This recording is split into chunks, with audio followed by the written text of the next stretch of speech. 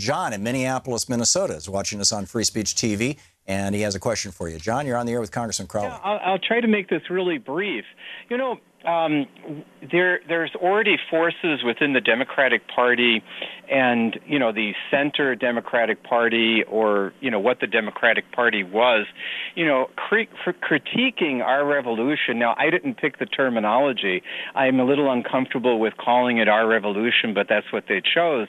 But really, it's an our revolution. It's a revolution to get back to the roots of the Democratic Party, the New Deal, and all of the things that went along with it.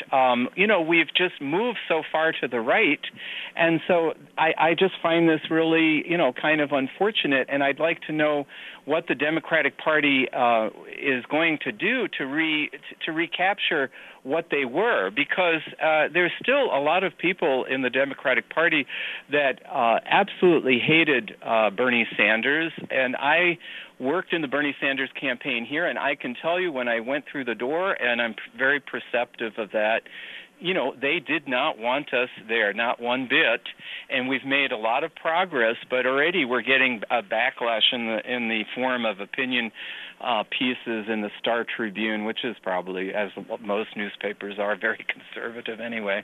So I just wanted to know what we're going to do with that, because, you know, the Democratic Party here in this state has traded its reputation on some of the most liberal persons in Congress, Wellstone, Eugene McCarthy, you know, amongst others, Walter Mondale, although he is a little bit more, you know, middle of the road, you know, and Hubert Humphrey. I mean, you know, John, we've got about a minute and a half left before we hit our break, so let's let Congressman Crowley answer your question, okay? Well, I thank John for the question, and I've served for many years with Bernie Sanders in the House of Representatives, had a great relationship and friendship with him, and that continues today. You know, to say that I don't think Democrats hate Bernie Sanders. I think that we looked at what Bernie did, and I think in many respects helped to focus on the issues that we care about as a country. And, you know, some of that was accepted, and some of it may have been somewhat rejected in terms of the electorate. But we look at his contribution in terms of the election and say, overall, very positive involvement. But, you know, the state of Minnesota has been a bastion of progressivity for the United States. I think, you know, John is right. And I think that still exists today. I think you have, you know, Tim Walz, and I think you have Rick Nolan, two folks that come to mind, who are very progressive people who are really outspoken in our Democratic Caucus as well, and talk about the values of working men and women.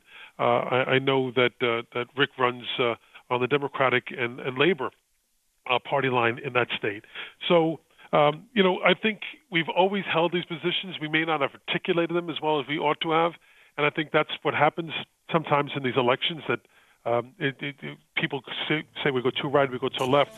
I think in the end, what Democrats have to do is that we have the message capability, we have to deliver the message, and that's what we're going to be about in the 2018 and 2020 cycles. Great news. Lori in Temple, Texas. Hey, Lori, thanks for watching us on Free Speech TV. You're on the air with Congressman Crowley. Thank you for taking my phone call.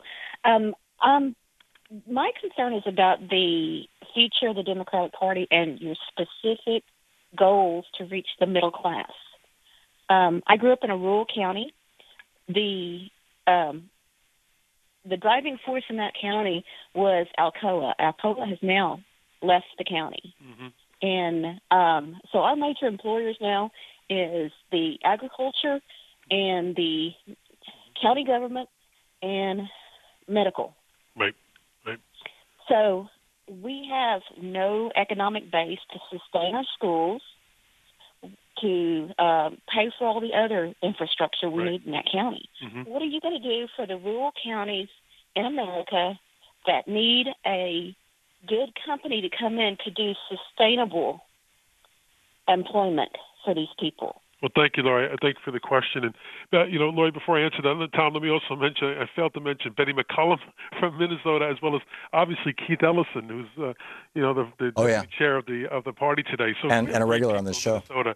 I don't want them to think that I neglected them. But Lori asked a great question. And I think, Lori and Tom and listeners, you know, I think what Democrats failed to do in the last election was to speak to the pursuit of happiness.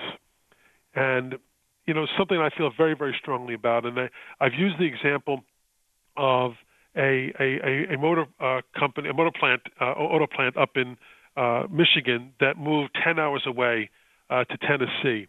That when that person who has to make a decision as to whether they stay in their community or move to that other state to get that job, are probably paying less wages for it, maybe not a union job anymore. That it has incredible impact on that family, the stress that it creates. I use the example of separating grandparents from grandchildren, for instance, and that's something we stopped talking about, the impact that has on the family structure itself.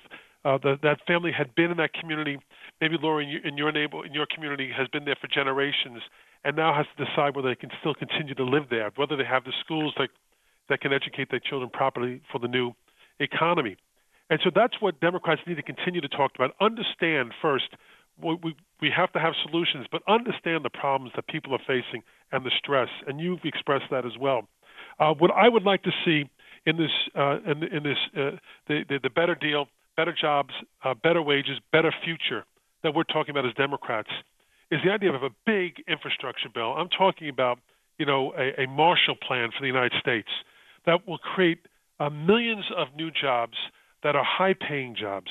These are jobs, and I hope most of them are going to be union jobs, that are going to be building our infrastructure, reinvesting in America, that can be bridge jobs, not only building bridges, but building bridges to the future economy, ensuring that people can have a sustainable job, that's a quality job that can uplift communities and towns like yours, Lori, can invest in making sure the schools are teaching their children, our children, for the new economy that we're going to be facing.